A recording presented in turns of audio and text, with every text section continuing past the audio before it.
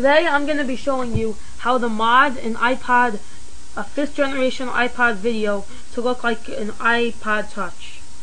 First you're going to want to download Ipod Wizard. And the 5th generation or 5.5 generation Ipod Touch modification. Once you have that done, you're going to want to drag everything. You're going to want to make a folder on your desktop and drag all of the parts from Ipod Wizard into that, and then do the same thing for the Ipod Touch modification. After that, you're going to open Ipod Wizard.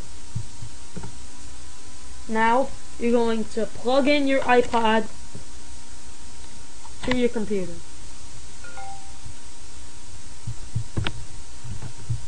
Now you're going to want to make sure nothing else is being used for the iPod.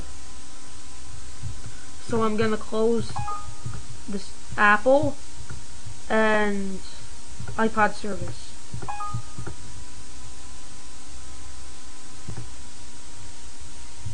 Up next, Ipod Wizard should start off with the edit mode of Updater.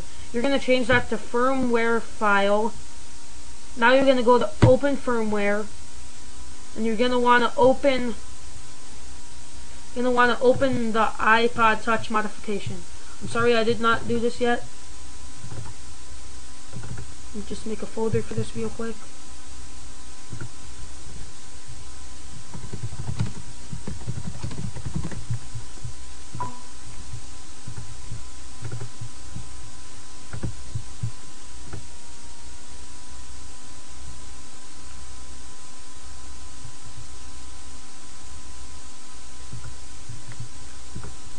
Okay, now you're going to click open firmware, go to where you saved that folder, and open the bin file that says 5 or 5.5 generation Ipod Touch .bin. You're going to click open, wait for everything to finish scan and load.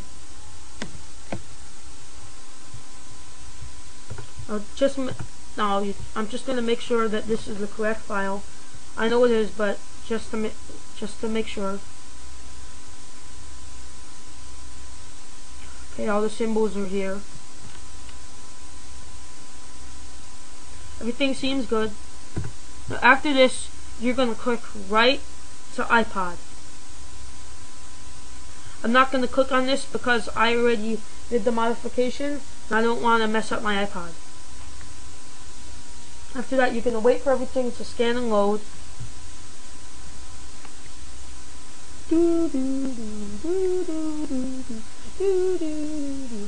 Right about now, everything should be finished scanning or loading. Now you're gonna go to here, safely remove hard drive. You're gonna right click and click safely remove hard drive. When it pops up, you're gonna click stop for the USB mass storage device or iPod. You're going to click on Apple iPod USB device. Click OK. Now you're going to click close.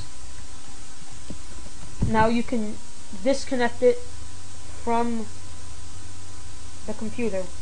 Now it should be rebooting, and when it reboots, it should look like this.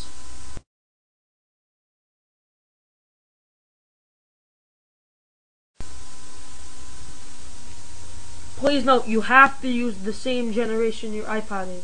If you try and put the 5.5 mod on the 5.0 generation iPod, then you'll mess up your iPod and you'll have to restore everything.